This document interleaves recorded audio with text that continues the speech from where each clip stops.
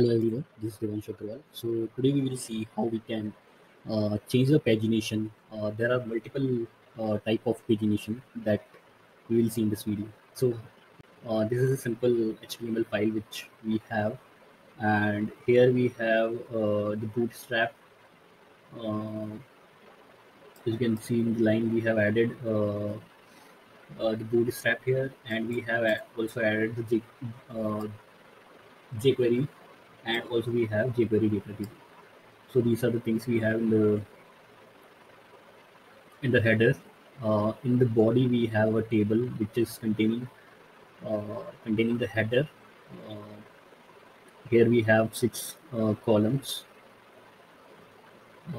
This is it in the body, and in the script we have the data array, which is containing the data, uh, and also we have we have added the data table in this example uh, ID table. We have we have added the data array in data. We have columns, as you can see, name, position, office, like similar column names we have given. So uh, whenever the data table will load, it will associate it with the uh, particular column, right? So, and also we have uh, paging. So we want to show this pagination. Search, so we want to display the search, and we have ordering here. So these are the things we have. Now if now let's start what what's the purpose of this video. So now what I will do is I will add a new property here, paging type. So with this jQuery data table, we get uh, some pagination type. Okay, so let's say if I want to display the numbers only in the pagination, so just I add paging type uh, value as numbers, and we'll save it, and you will see a single number here. When uh, upon increasing the data, you will see we have three pages now, and here we have 26 entries in total. Okay, let's add more data here. Okay, so as you can see, we have 6 pages. So and you can add more, and you will see more pages added to the previous pagination. All right. So now the next is simple pagination, like previous, next, me. So here you can see only with these two buttons you are able to go to the next page and come back to the previous page. We have one more that is called simple number. So this will give you the previous, next button, uh,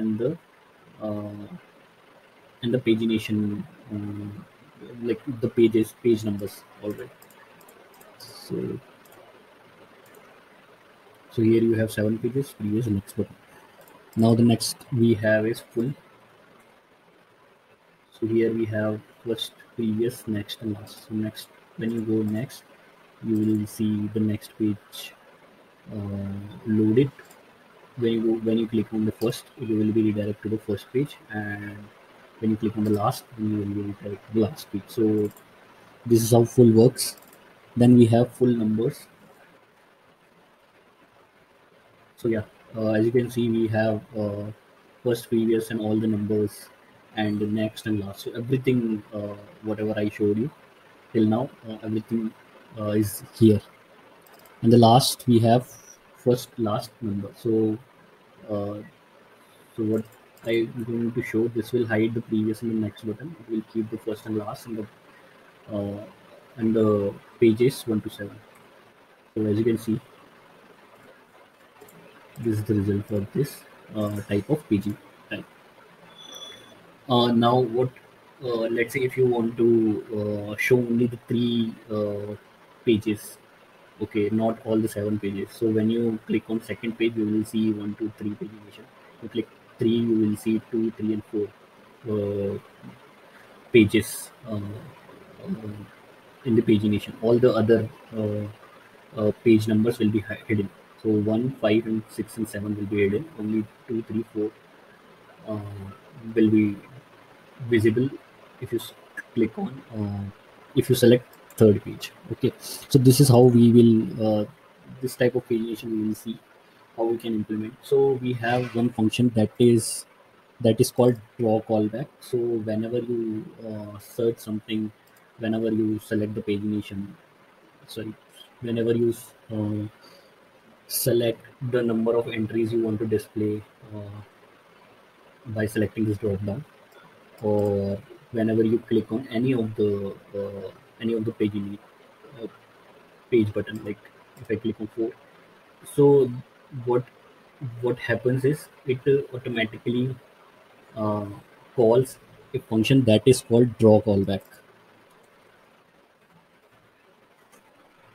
On this draw callback function, we only want to display 3 pages, not all the pages. Okay, so for that I have already written the code. I will just copy and paste here, and we will go over this code now. So uh, we have the page info. So this will give the entire information of the page, like what is the current page, what is the total number of pages, like these kind of information. Okay, so here we have total number of page. Here we have current page. So we have on the fourth number of page, it is adding one. So basically it starts with 0. So that is why it is adding one here.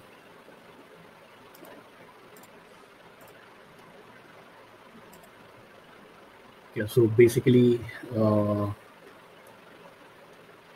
we have this visible pages. So how many number of pages we want to display. Uh, for that we have added this. So if I increase this to 4, so it will display the 4 pages. Okay, now what here we are doing here, what we are trying to do is we are iterating uh, each pagination button, all right, and we are trying to see if we can hide it or not. Okay, so let's say, so right now it is in button 1, so the current page will be like 1, and the button page, this will give us 1, all right, because it is on the first page.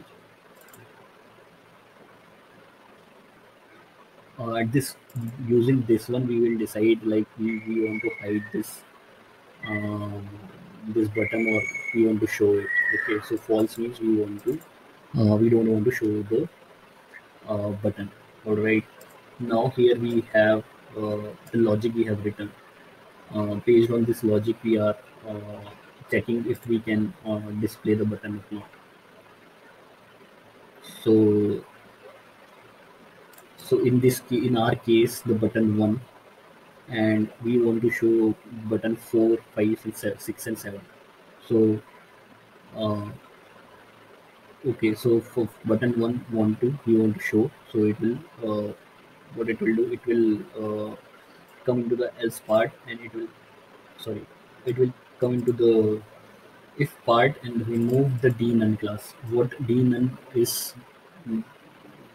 do is, it is basically if we remove this class, it will show the button. If we add this class, then it will